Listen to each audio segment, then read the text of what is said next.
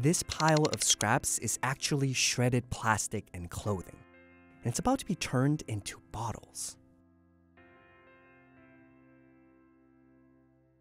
We all know plastic waste is a problem.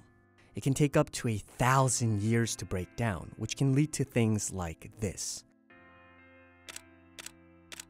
Every year, manufacturers burn $80 to $120 billion worth of fossil fuels to make single-use plastic items like water and soda bottles, meaning it's used once and then discarded. And even if it's recycled, that requires additional energy, which releases even more greenhouse gases into the atmosphere. One company rethinking all this is Canadian-based Loop Industries. Instead of using petroleum and natural gas, Loop takes already existing plastic items, along with polyester fiber materials like carpets and t-shirts, then breaks them down to be turned into new plastic products. And the upside? It doesn't require the energy conventional recycling centers need, which helps reduce greenhouse gases. Not only are we using waste plastics, but we're using waste plastics that have no value today. So those are the plastics that end up in the ocean, in your rivers and landfills, because no one can do anything with the material. So Loop's technology is built to take very low value material and create a very high value product out of it. This isn't really recycling, it's upcycling. This concept of upcycling has been around since the 1960s. However, it is traditionally done with heat and pressure. It's very expensive. So how exactly does Loop's process work? Everyone else in the world that manufactures those two monomers starts from fossil fuels, either natural gas or crude oil.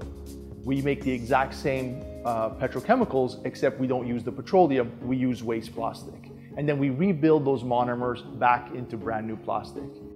Imagine the waste plastic is a chocolate cake. Loop's process pretty much breaks down the chocolate cake into its basic ingredients: the eggs, the flour, the sugar, and the chocolate. Each ingredient is broken down and separated into its purest form. For a cake metaphor, that means going so far as putting the egg back in its shell. Then Loop takes the purified ingredients and bakes a brand new cake.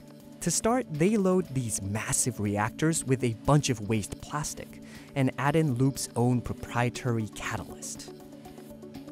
What our catalyst that we've developed does is it goes in and it cuts the bonds between those two chemicals and releases them.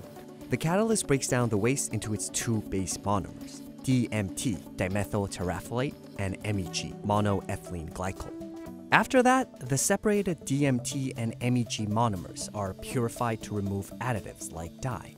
The purified DMT and MEG are then turned back into PET, polyethylene terephthalate, which is the base material for many plastic products. These PET pellets are then sold to bottling and packaging companies. The pellets are loaded into their machines, which molds them into the final packaging shape.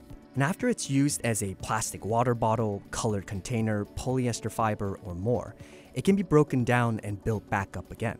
A continuous cycle that doesn't require fossil fuels. Loop's finished products are currently being used by Pepsi, Coca-Cola, and Evian.